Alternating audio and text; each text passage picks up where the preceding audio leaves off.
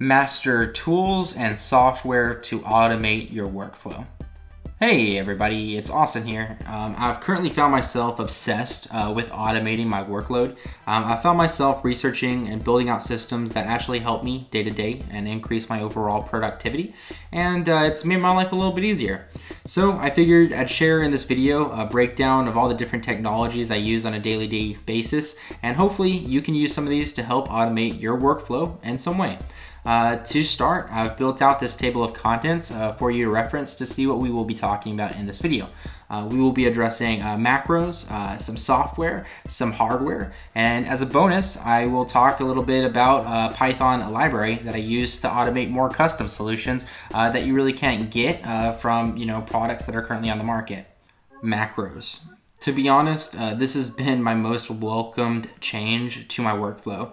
The importance of using macro keys should not be understated. I've found myself using a Stream Deck and the XtendTouchPortable software as my primary macro keys, and I've been extremely delighted with both options.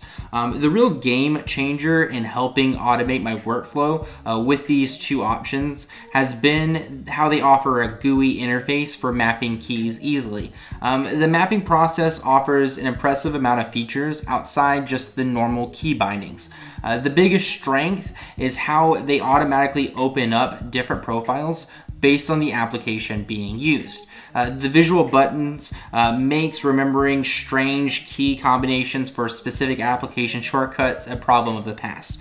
And the more impressive feat is how you can layer multiple tasks on top of each other to create a whole automated task. For example, as a programmer, for me to connect and update code on a production server I've been working on, I need to basically SSH via the IP address cd//cd/homes apps env source spenv bin activate cd//cd Django cd the app name git pull original master, put in my GitHub username, put in my GitHub password, and then basically restart the server.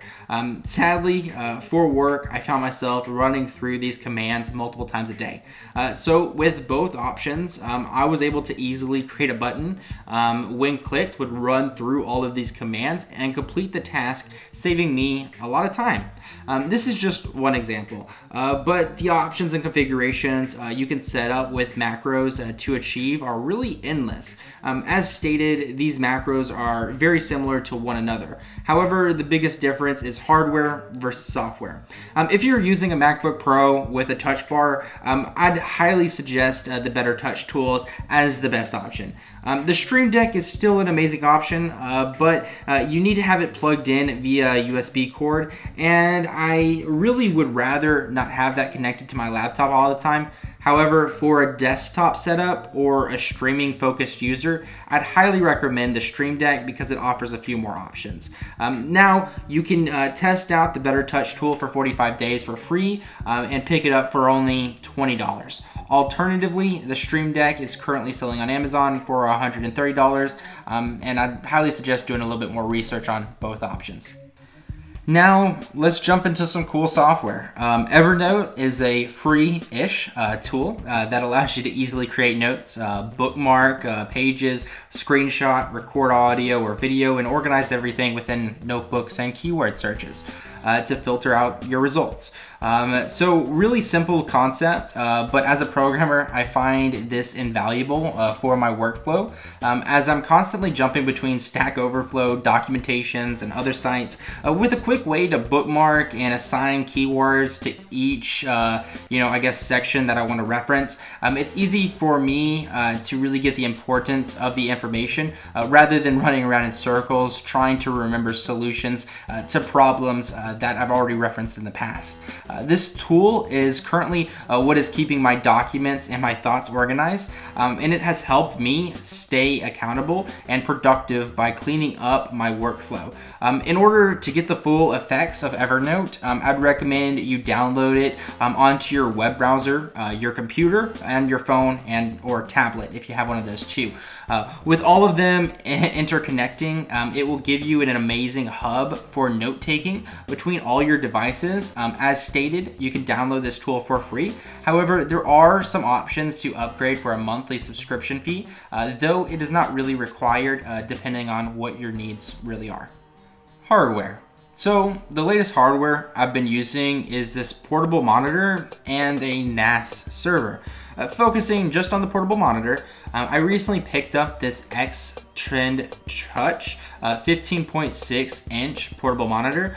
With a USB-C cable, I'm able to connect to it with my computer, providing extra screen while working on the go, which has been really helpful. Another way I found myself using this tool is as another standalone computer, thanks to my phone, which offers Samsung DeX. Basically, by plugging my phone into the monitor, my phone activates a computer mode that allows me to set up multiple windows and use my phone as a computer with a trackpad. The XtendTouch supports touch screen capabilities, so I've been using that in conjunction with my Samsung DeX to basically turn my phone into an iPad. Originally, I ordered the popular lapel portable monitor, but was disappointed after having two break on me within the first week of using it. Eventually, that drove me into this XtendTouch, and after investing $290, I can honestly say I am happy with this product and think spending a little bit more on the touchscreen capabilities is worth it if you're planning on using Samsung DeX. Now to this Synology Nas server, an interesting product that has given me my own cloud computer at home that connects via my Wi-Fi. Depending on your needs, this may or may not be a priority, but for me, I struggle with space on my computer, and with making videos, finishing websites, and building online products for clients, I need a safe place to house all my data without overloading my limited space on my computer, which led me to this NAS server. I was able to set up a RAID configuration, easily allowing me to copy my data between two hard drives, making sure my data would always be secure and safely backed up. However, I found the real strength of the Synology is out of the box with how amazing this server's GUI is for navigating and controlling your NAS with ease. Connected to the Wi-Fi, you are easily able to use the server to fetch or push files from all of your devices. You can download apps that allow you to host websites from your server or set up with a VPN or proxy. Alternatively, you can use it as a media hub, and with most smart TVs supporting Plex, you can easily connect most TVs via Wi-Fi, allowing you to watch videos, listen to music, or pictures directly from your NAS. And you can easily pick one up for different options. They range in price, but between investing like $300, $600, or you can even go up to a few $1,000 depending on how large of a NAS server you are looking to get. But the Synology ones are highly recommended just because of the ease of use that comes with their GUI and how easy it is for you to get using it without any NAS prior experience. Now for our automation bonus section. Selenium is a powerful Python library that allows you to automate online browser scripts with an easy learning curve in relation to programming. I'd highly suggest just learning the basics of Selenium because, like I said, it really isn't all that hard to learn. And it can save you countless amounts of time within many different areas of your workflow. For example, I needed to add over 50,000 companies into our database.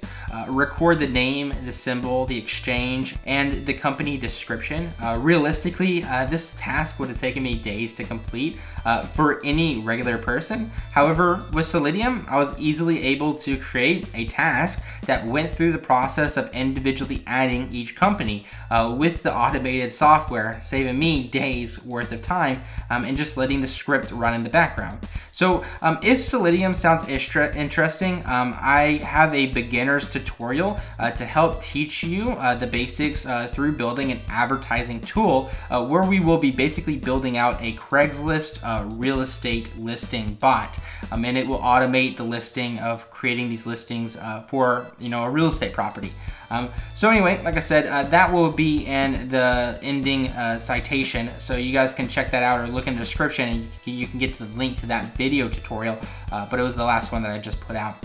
So there we have it. If you are interested in a more focused tutorial on any of this software and tools highlighted in this video, let me know in the comments down below, and I'm more than happy to dive more in depth and kind of show you how I have them all configured, or we can explain it more. But this was really just a over the gloss of really what I've really been using recently and how it has kind of really helped me out, and to give you guys a starting point to really dive more into.